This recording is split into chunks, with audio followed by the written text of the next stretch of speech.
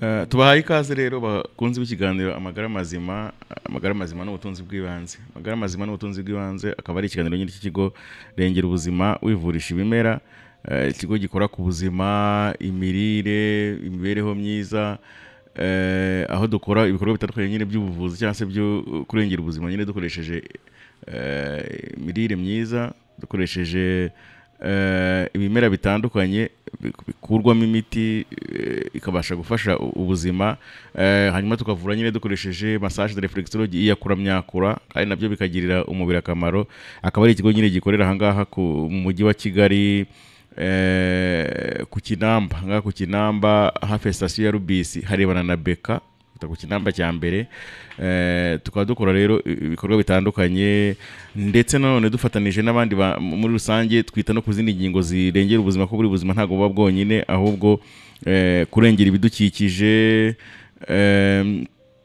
kongera gusubizaho ibimera, kugira ibimera abantu batera kugira ngo bye gucika, imirire myiza ndetse n'izindi ngingo zitandukanye zishishikaje muri iki gihe, zirimo nko kurwanya imirire mibi, Malnutrition, hanyuma n'ibyo kurwanya izi ndwara zitandura NCD cyangwa se non-communicable disease. Ibi ni ibintu by'ingenzi nyine dukora. Reka tunabibutse ko ushobora kugira ikiganiro uruhare muri iki kiganiro wifashisha 0782 366 0782 hanyuma imbuga nkoranyambaga zacu Twitter, Facebook, Instagram, TikTok, imbuga zose hose nirengera ubuzima wivurisha ibimera. Ushobora kuhanyarukira ukareba ibikorwa byacu, ukareba ibyerekezo tugiye dufite, ni iki wavanamo gishobora kukugira akamaro, se ni iki wavanamo nawe ushobora gusangiza abandi, niki gishobora kukungura inama ku byerekeranye n'ubuzima, kuko nibyo nyine dukoraho kurusha ibindi. Tugafatanya. Reka rero nyine tubibutse nyine rengera ubuzima ni ikigo gikorera nko nababwiye, gikorera ahangaha mu mujyi wa Kigali, ku Kinamba cya mbere turuka Nyabugogo, ushatse gukata ujye ku Gisozi, cyangwa se hariya hafi ya station ya Rubisi harebana na Beka. Aho rero tukaba tugiye dufite serivisi zitandukanye ariko zijyanye no kurengera ubuzima. Hanyuma tukaba nanone dufite uburyo bufunguye dufatanyamo na bagenzi bacu kugira ngo tumenye uko twabasha nyine kubungabunga ubuzima. Iki cyumweru mwabyumvise ko twabaciriye amarenga muri farumasi y'imuhira. Mwabyumvise twavuze ku bihumyo. Iyo umuntu avuze ibihumyo buriya wahita wumva kurwanya imirire mibi. Umuntu avuze ibihumyo wahita wumva imirire, wahita wumva kurwanya imirire mibi, wahita wumva ikiribwa cyagenewe kubungabunga ubuzima. Aho niho twerekeje iki cyumweru cyose nyine tukaba tuzasesengura inkingi ya kabiri muri wa mushinga duhuriyeho n'ibindi bigo, umushinga twise Rwanda NEWSTART Health Project. Inkingi ya kabiri muri za 16 zubatse umushinga ikaba yitwa NEWSTART Food Supplement. Tuzadusimbuka turebe no ku nkingi ya 13 twise Rwanda NEWSTART Fighting Malnutrition. Ni ukuvuga inkingi ya kabiri izavuga ku food supplement cyangwa se ku biribwa bitoronwa kugira ngo bibashe gufasha umubiri mu buryo busa n'ubwihariye, bifite intungamubiri zinjira mu maraso mu buryo bwihuta. Gusa tunavuga nyine ku nyongeramirire zisanzwe cyangwa se kuri food supplement zisanzwe ziba zaratunganijwe, zigenda zikorwa n'ibigo bitandukanye. Hanyuma tunarebe nyine ku mirire mibi ubwayo, akaga iteza. Imirire mibi ntabwo tuzayivuga ngo nkuko kenshi abantu basanzwe bayimenyereye, kuko imirire mibi abantu basanzwe bamenyereye ibingibi twita denutrition cyangwa se cancer nutritionnelle, kwa kuntu usanga umuntu cyane ifata abagore batwite, kwa kuntu usanga abantu umwana yarwaye bwake kubera kubura intungamubiri zitandukanye, kubura feri, kubura ibitunga umubiri biri mu biribwa. Abwo tuzanavuga no ku mirire mibi yo ku rundi rwego, ibyo twita suralimentation, ukukurya cyangwa se nutrition, ukukurya abantu bakarenza urugero, kugeza ubwo umuntu yasanga yarabyibushye, yaragize ibiro birenze urugero. Ndetse twebwe bizana gutangaza usanze ko iyi mirire mibi mibi cyane, ndetse yo ahubwo twanavuga ko inagendanye n'imyitwarire, hindura n'imyitwarire, kubera ko ituma umuntu ahinduka, ugeze imbere y'ibiribwa ntubasha kwifata. Sinzi niba hari n'ahandi wakwifata. Iyi mirire mibi yo ku rwego rwa kabiri cyangwa se suralimentation cyangwa se suralimentation yo inateje akaga kurenza na ya mirire ya mbere. Tuzabasomera amaraporo atandukanye afite icyo avuga kuri iyo mirire mibi, ku mubyibuho ukabije, ku ngaruka zabyo. Iki cyumweru murahishiwe. Reka nyine tubibutse ko muri za serivisi na produits z'ibanze Muzasangamo mu kigo rengera ubuzima harimo inama ku mirire, isuzuma rusange, imiti itandukanye ikoze mu bimera, aho tuvura nyine indwara nanone tunakoresheje massage na reflexology, kuvuga wa umuntu ufite ibibazo by'umugongo, ibibazo by'imitsi, indwara z'imyororokere. Egera rengera ubuzima, uzahasanga inama zitandukanye, uzahasanga uburyo bw'ubuvuzi bushobora kukuzahura, uzahasanga uburyo wisangamo bufunguye, ushobora nawe kuba wabasha gutanga contribution cyangwa se gutanga umusanzu ku buzima bwa bagenzi bawe ndetse n'ubwawe budasigaye. Muri iki cyumweru tuzaguma nyine tugaruka kuri izi produits zarengera ubuzima wivurisha ibimera, ariko nanone tuzakomeza tugaruka nanone kuri ziriya nkingi zombi, inkingi ya kabiri n'iya 14 za Rwanda NEWSTART Health Project, umushinga ufunguriye ku buri munyarwanda wese ngo tubashe kwibungabungira ubuzima. Wa mushinga uvuga ku nkingi 16 twashingiyeho cyo dufatanije n'abandi bantu hirya no hino. Usanga urimo imirire myiza, kumenya uko umuntu yakwitwara mu minywere, ni gute umuntu agomba kwirinda, ni biki umuntu agomba kunywa, ni biki umuntu agomba kunywa mu buryo bwa buhoro. Aha niho tuzatinda. Nyamara nkuko mwabyumvise nyine twabaciriye ku mayange muri farumasi y'Imuhira, tuvuga igihingwa cyitwa igihumyo. Igihumyo cyo ntago ari igihingwa gusa cyo kwirira gusa, ahubwo muzasanga ko gishobora kuvamo n'uruganda, ubwo kigenda gikorwamo ibindi bintu bitandukanye, birimo ifu yabyo, mushroom powder, kivamo brete, kivamo sambusa, kivamo ibindi bintu bitandukanye, kugeza nubwo gishobora kuvamo wayini. No kuvuga ko igihumyo ubwacyo n'uruganda tuzagenda tukigarukaho bizaba bishoboka. Hanyuma ariko imirire mibi tuzayivugaho, na cyane impamvu tuvuga igihumyo nuko cyo iyo kigereranijwe na biriya biribwa bikomoka ku matungo, kuvuga amata, amagi, inyama, gishyirwa ku rundi ruhande bikagaragara ko gifite umumaro ku bishobora kunganira nabyo, ubundi kikaba cyanabisimbura kuri babandi babibujijwe, kandi cyo kikaba kidafite bya binure bya cholesterol LDL bishobora kwangiza umubiri. No kuvuga ko igihumyo kiri mu byo tuzagenda tugarukaho muri izi food supplement, kandi tubereka n'ukuntu abantu bagihinga dufatanije nyine n'ibindi bigo. Imwe mu mishinga cyangwa se kimwe mu bintu bifunguye dukora harimo n'ubuhinzi bw'ibihumyo nanone. Imirire mibi mu gisobanuro nyacyo no mu mashusho yayo yombi tuzayirebaho.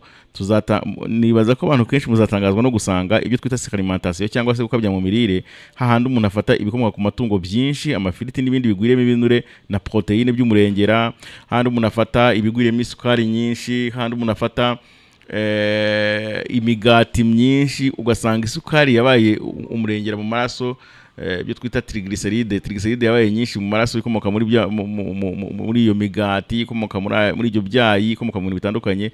Noneho n'ibinure nanone bikomoka mu mata, mu magi, mu nyama no mu bindi bintu bitandukanye. Aha ngaha muzasanga ko abantu bafite bitwara gutya, iyi suralimentation, iyi mirire mibi, usanga umuntu yarabyibushye akagira ubwo agira ibiro by'umurengera, muzasanga ko iri mu bibazo biri mu bintu biteye ingorane kunarenza no kuri bano bafite ibibazo byo kurya ibitarimo intungamubiri byo kwita denutrition cyangwa se carence nutritionnelle. Hahandi nyine umuntu arya indyo ituzuye iburamo intungamubiri n'ibindi bishobora kugira ingaruka ku bana bari munsi y'imyaka 5, abagore batwite n'abageze mu zabukuru, na cyane abari mu bihugu bitarateye imbere. Kuvuga ngo abari mu bihugu bitarateye imbere twasanga byumva nyine harimo ibibazo, ariko n'aba bantu bari mu bihugu byateye imbere bakoresha iyi mirire kugeza ubwo umusanga yarabyibushye cyane, cyangwa se n'imiryango twita kwikize, no mu bihugu bitarateye imbere ku miryango twita kwikize. Aha nimukurikirana neza muzasanga abari mu bihugu byateye imbere cyangwa se abafite imiryango yifashije bugarijwe n'indwara zikomoka ku mirire mibi yo mu bundi buryo yitwa Suralimentation. Ingaruka zabyo nazo utazitiza bugufi, kuko imirire irengeje urugero ikururana cyane cyane umubyibuho ukabije, uyu nawo ukaba pepiniyeri nziza irorokeramo indwara zitandura zerekeza ku gupfa mu buryo budasobanutse. Ni ukuvuga ibi biri mu bintu tuzatekerezaho kandi tukagenda twishaka dufatanyiriza hamwe gushaka igisubizo. Ni ukuvuga usanga abantu benshi bafite aho bahuriye n'ubuzima bwiza no gutanga inama, bavuga ku byerekeye n'imirire, bavuga ko barwanya imirire mibi. Inshuro nyinshi dukunda gutinda kuri ibintu twita carence nutritionnelle, tuvuga ko turinda abantu kurwara bwake, ariko nanone ugasanga ibingibi byerekeranye n'imirire mibi yo ku rwego rwa kabiri birangiza cyane kurutaho. Reka tubibutse yuko rero ushobora kugira uruhare muri iki kiganiro unyuze ubutumwa bugufi kuri 0782 0782 ndetse ukanyura no ku mbuga zacu nkoranyambaga, page ya Facebook, Instagram, Twitter, aho hose nirengera ubuzima wivurisha ibimera. Ahangira ngo wagenda unahasanga ibisobanuro birambuye bya wa mushinga wacu Rwanda NEWSTART Health Project, umushinga ufunguriye bose. Ari abantu batandukanye bo mu karere mu majyepfo, mu karere ka Huye, karere ka Nyamagabe, bagiye bampamagara batubaza ku by'uyu mushinga. Ngira ngo n'abandi bose ni ikaze, kuko ufite icyo wakoraho, gishobora no kuba ari uruhare rutoya ariko rufite icyo rwabasha gukora, kuko wanafasha muri mobilisation yo kumvikanisha iki gitekerezo, wanafasha mu gushyiraho wenda kantine icururizwamo ibintu bitandukanye birimo n'ibihumyo bitezwe mu bihumyo, wanafasha gushyiraho boutique icururizwamo ibyo ngibyo. Mbe nibaza ko muri uyu mushinga ntawaburamo icyo akora, kuko biratureba. Ni umushinga wacu nyine, ni umushinga w'Abanyarwanda ugendanye no kongera kwivugurura, kongera kwisubiraho, kongera kwitekerezaho mu byerekeranye n'ibyo wabasha kurya, ibyo wabasha kunywa, kugira ngo tubungabunge ubuzima. Tuzagenda rero nyine turobanura ibihingwa bimwe na bimwe, tuzagenda turobanura ibihingwa bimwe na bimwe. Cyakora kandi no kuvuga ko twabivuze ko abantu nibakurikirana neza bazasanga nyine izi ndwara ubwazo zigiye zifite iyi mirire mibi yo ku rwego rwa kabiri igiye ifite ingorane kurenza n'imirire mibi abantu basanga bamenyereye. Ariko tuzagenda tubarobanurira ibihingwa bimwe na bimwe bikwiriye guhingwa ngo byunganirane n'ibikomoka ku matungo. Tugenda tubarobanurira ibihingwa bimwe na bimwe bikwiye guhingwa ngo byunganirane n'ibikomoka ku matungo. Uriya nka soya ni ingenzi, nko twabivuze, ibihumyo ni ingenzi. Tuzabereka n'ibindi wenda bidakomoka inaha abantu bashobora gukoresha birimo sezame, cyangwa hari n'abatangiye kuyihinga binaha ngaha. Tuzabereka ibindi bihingwa by'ingenzi nka noix de cajou, ibintu nka noix de cajou bishobora kuribwa kandi nabwo bikaba bishobora kubungabunga ubuzima. Tugenda tuganira ku bintu bitandukanye. Reka ufate akaruhuko gato, hanyuma noneho tuze tugaruka dukomeza dusesengura ku byerekeranye n'icyerekezo cy'iki cyumweru cyose. Kuburiho nibwo butunzi, ariko amagara mazima niyo ntangiriro y'iterambere. Umwanya w'ikiganiro amagara mazima mugezweho n'ikigo Rengera Ubuzima. Sobanukirwa n'ubufasha wahabwa ku buzima hamwe n'ikigo Rengera Ubuzima wivurisha ibimera.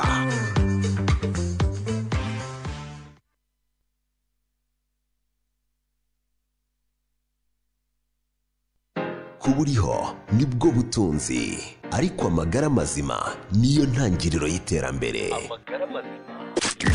Umwanya w'ikiganiro amagara mazima mugezweho n'ikigo Rengera Ubuzima. Sobanukirwa n'ubufasha wahabwa ku buzima hamwe n'ikigo Rengera Ubuzima wivurisha ibimera.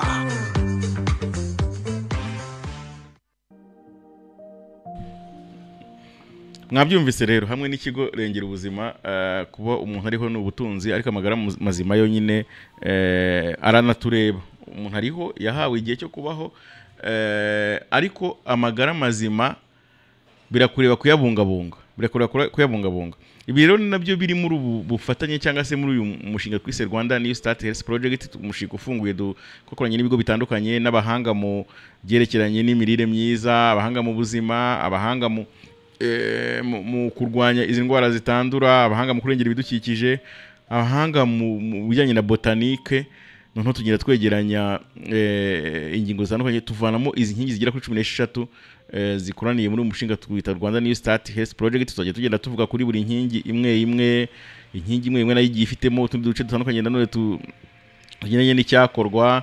Tuzagenda tubereka uburyo bufunguye umuntu yabasha gushoramo, ukaba washyiramo wahinga bimwe muri ibi bihingwa. Tuzagenda twerekana, ukaba wafasha mu kubishyira ku isoko. Ushobora kudashoboye kubihinga ariko ukaba ushobora gushyiraho aho bicururizwa. Ushobora kandi kudashyiraho aho bicururizwa bikiri bibisa, ugashyiraho aho bitekerwa, ngo nawe waba utanze umusanzu. Hirya no hino mu gihugu, mu mijyi ndetse na cyane cyane mu mijyi itandukanye, abantu bakwiriye kwitabira ubu buryo bwo kumugenda abantu bamenya ni ibiki byabasha kurengera ubuzima, ubujyanama ku mirire, ibi bintu bitandukanye. Nababwiraga yuko nyine tuzagenda turobanura ibihingwa bimwe na bimwe bikwiriye guhingwa ngo byunganira n'ibikomoka ku matungo, kandi bikoreshwe nk'inyongeramirire zitatunganijwe, inyongeramirire ariko zitari zatunganywa nk'ibihumyo. Ibihumyo buriya n'inyongeramirire kuko ushobora kubikoresha igihe gito cyane bikaba bimaze kugabanya imirire mibi, ndetse yewe no kuniriya mirire mibi yo ku rwego rwa kabiri, kuko birafasha ku bantu bafite ibibazo by'umubyibuho ukabije, ku bantu bafite ibibazo bya diabete n'ibintu bitandukanye. Tugenda tuvuga nko kuri soya, akamaro ka soya. Tugenda tuvuga nko kuri sezame, n'iki sezame zimaze mu gihe nyine no guhangana n'imirire mibi, na cyane cyane iyo rwego rwa kabiri. Twebwe tuzibanda kuri rwego rwa kabiri, iyi mirire mibi twita Suralimentation, gukabya mu mirire. Ubu usanga umwana afite imyaka 10 akaba afite ibiro nk'iby'umuntu mukuru, aho usanga umuntu aha niho twebwe tuzibanda cyane.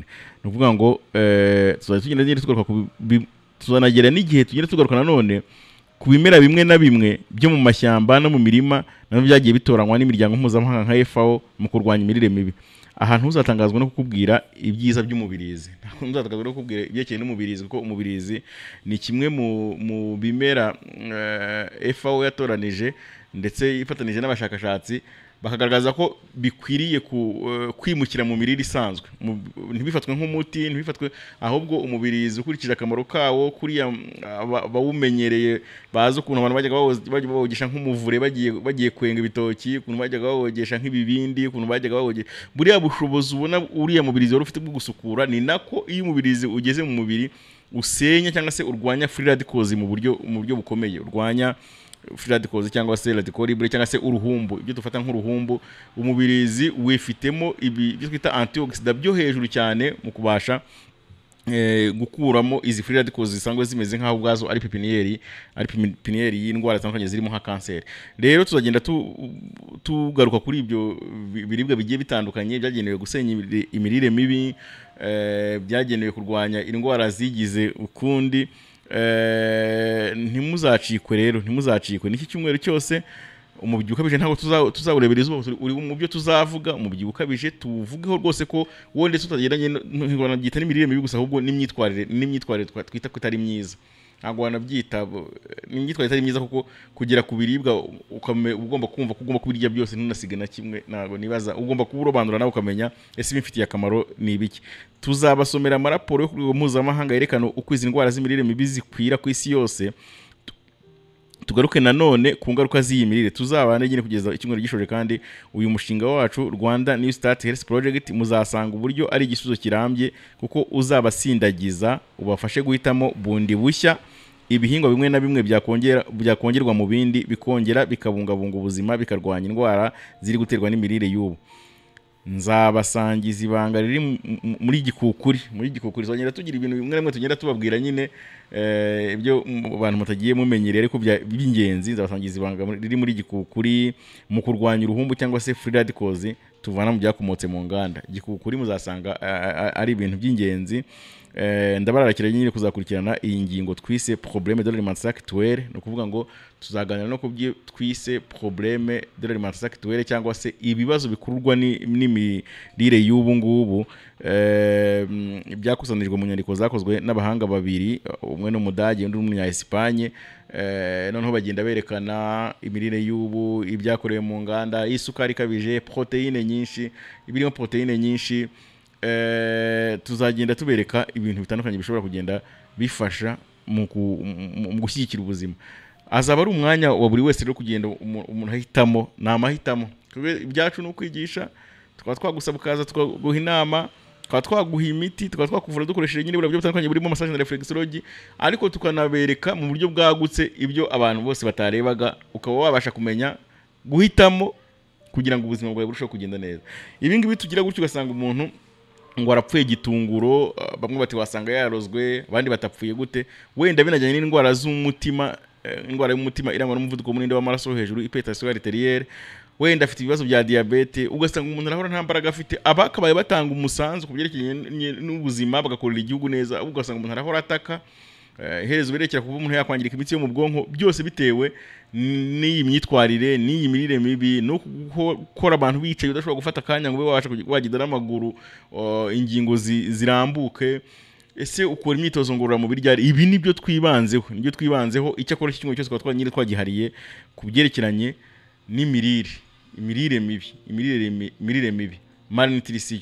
Ya nkingi ya kabiri twise iriya nkingi ya kabiri twise food supplement, bavuga ko tuzagenda tugaruka ku biribwa bitandukanye bishobora kongerwa mu mirire bikaba byashyigikira abantu, ariko tuzanavuga nyine kuri food supplement zitandukanye abantu bagenda bumva zicuruzwa n'ibigo bitandukanye, tuzagenda tuzivugaho uburyo zakoreshwamo, hanyuma tuzagenda none tuvuga ku buryo butandukanye bwo kwibeshaho, bwo kuba abantu babaho. Ni ugutekereza kabiri, ubundi se kuki hariho food supplement ko zitabagaho hambere aha?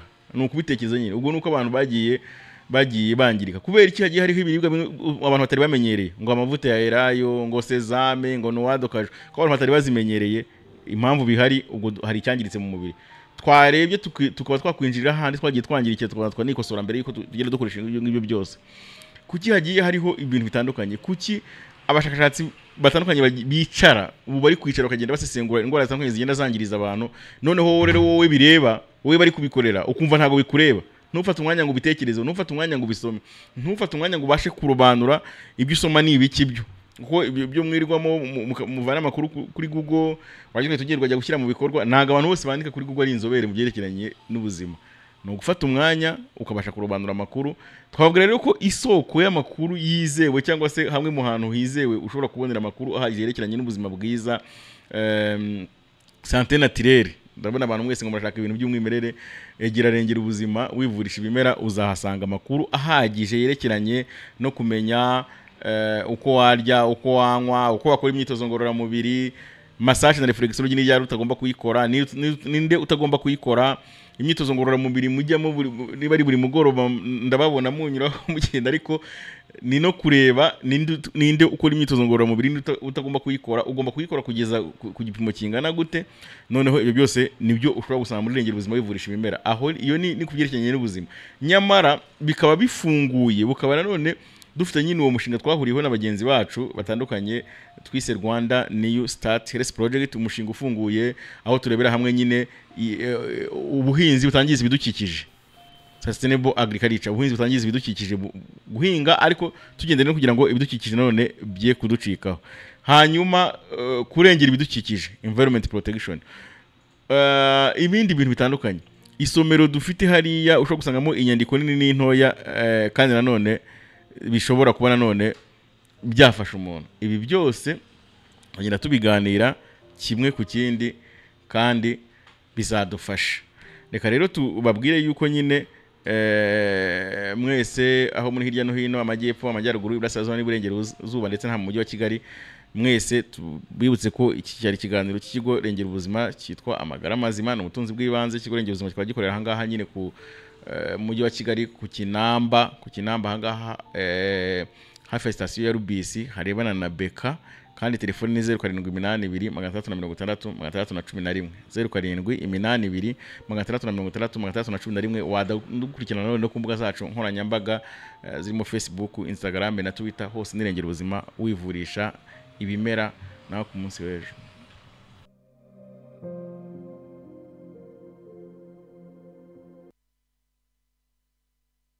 kuburiho nibwo butunzi, ariko amagara mazima niyo ntangiriro y'iterambere. Umwanya w'ikiganiro amagara mazima mugezweho n'ikigo rengera ubuzima. Sobanukirwa n'ubufasha wahabwa ku buzima hamwe n'ikigo rengera ubuzima wivurisha ibimera.